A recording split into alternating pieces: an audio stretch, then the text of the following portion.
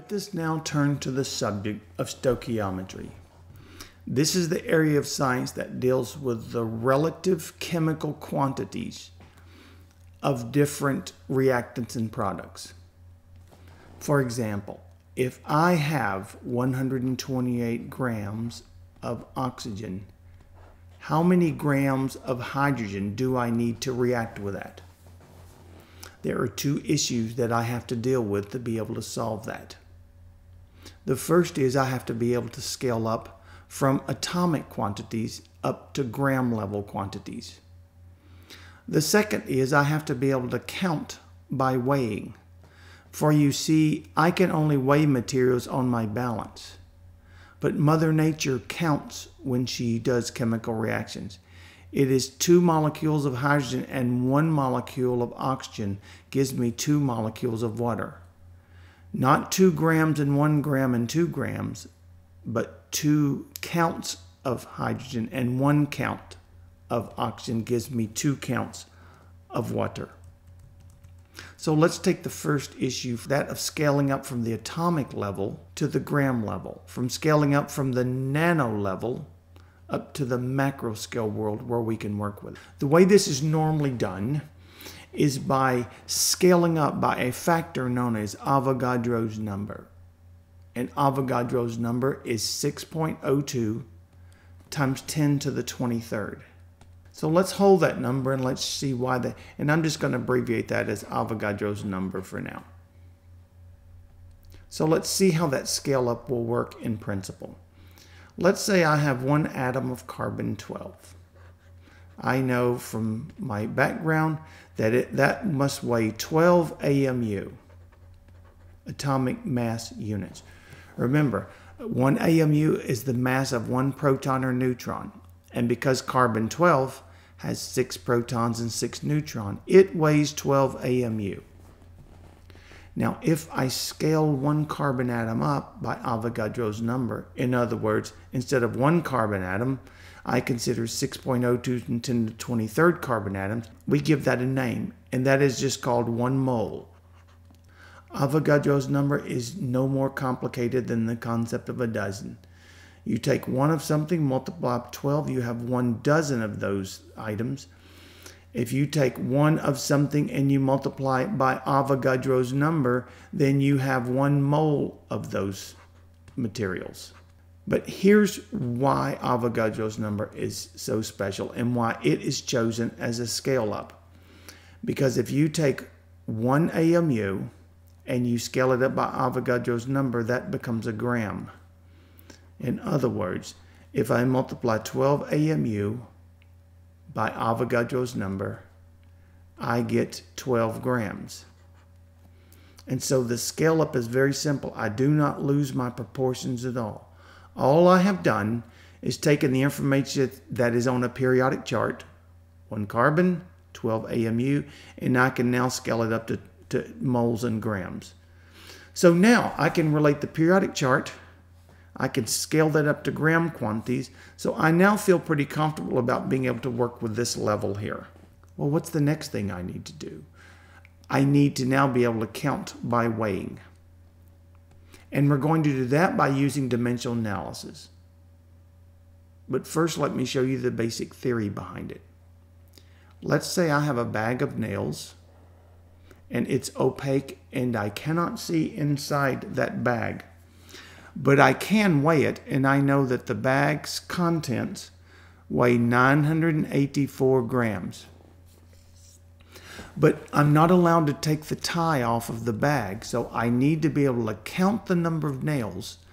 But if I could just know the weight of 1 nail, I could calculate this. And indeed, I do see a nail laying over in the corner. I get the nail and I weigh it, and I see that that 1 nail, it weighs 12 grams. So I'm just going to write that as a conversion factor. Or there are 12 grams in 1 nail. Now it's just a very simple matter of dimensional analysis. I want to know how many nails do I get starting with 984 grams of nails. But I know there are 12 grams in one nail. And I can see from dimensional analysis, I have exactly what I want. I needed nails to show up, and I started with grams.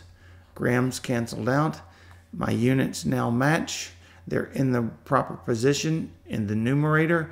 And so all I need to do now is pick up my calculator, and I come up with 82 nails. Notice I have determined the number of nails. I have counted, but I never actually counted. All I did was weigh. I counted by weighing. With those two fundamental aspects now solved, how to do that, I would now like to return to this and let's solve this problem. And we can do this with dimensional analysis.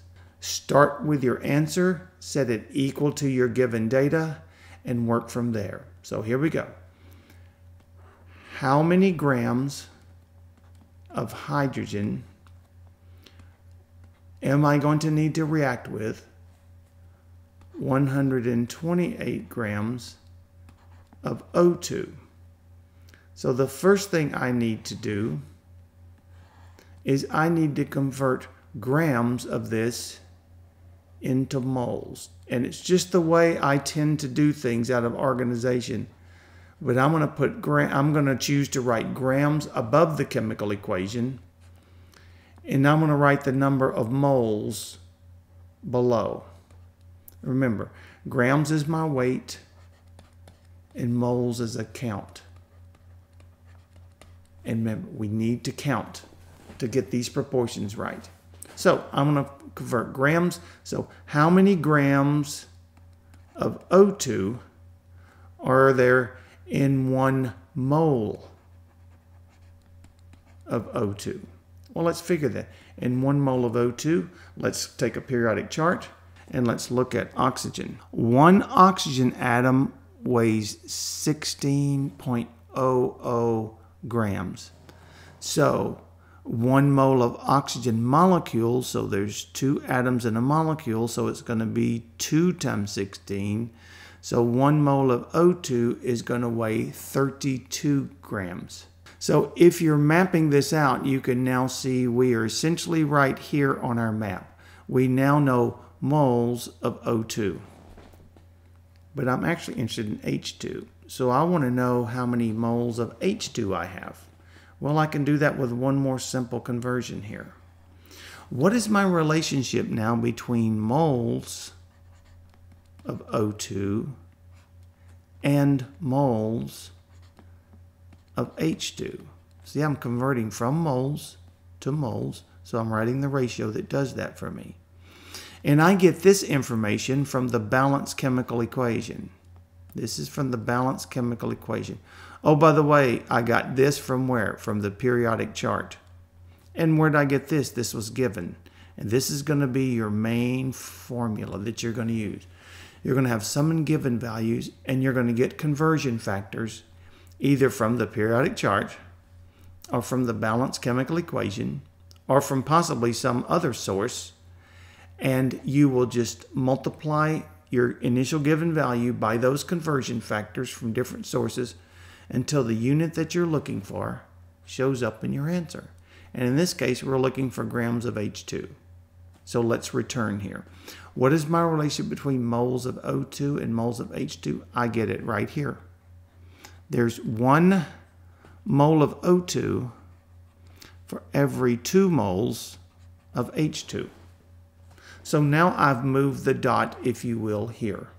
Well, I'm actually interested in moving the dot here because that's what the question asked. That's where my answer lay. So I know I need one more conversion factor. And you've probably figured out now each of these arrows represents each conversion factor. So now what do I need to do? I need to go from this point, from moles of H2, to what? Grams of H2. And what is the relationship?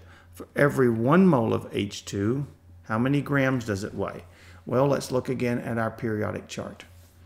There's periodic chart. I can see one atom weighs 1.01 grams, but so one H2 must weigh what? Twice that.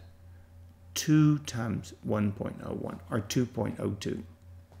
So let me go back and get that. 2.02. Are we done with dimensional analysis and ready to pick up our calculator? Well, let's see.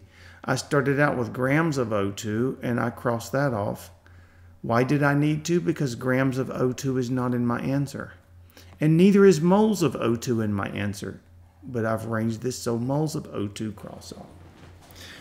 Moles of H2 is not in my answer either. Grams of H2 is. But notice that moles of H2 gets canceled out. And what's left over here? Grams of H2. And what am I looking for? Grams of H2. And so that's what tells me I have completed my dimensional analysis grid, and I now just need to pick up my calculator. And when I multiply that, I wind up getting 16 grams of H2. And there you have your first stoichiometry problem.